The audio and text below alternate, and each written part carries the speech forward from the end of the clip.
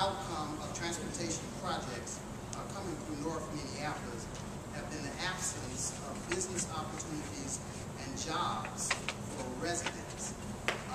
And I see that this guy is a technical guy and apparently not a money guy, which is okay, because you have a lot of good things to say.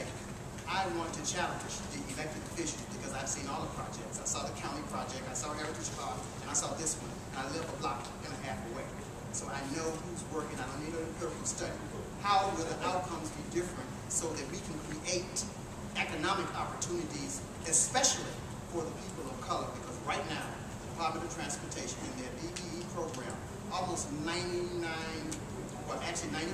of all the DBE dollars don't go to ethnic minority businesses. They go to white women. And let me ask this question. Tonight, let me tell you what my goal is tonight. Okay. My goal tonight is for us to talk about specifics. What are some of the considerations around the route?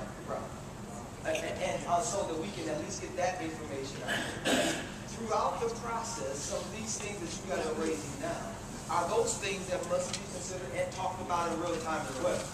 But we cannot answer that question without you, first of all, making a decision, or at least be on the path to making a decision as to what is going to happen. I understand that. Okay. However, if you want to get support, then you're probably going about it the wrong way.